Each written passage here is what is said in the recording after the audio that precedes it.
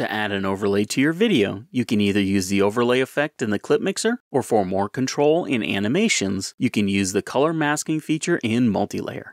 In this video, we'll take a look at how to use these multi-layer controls.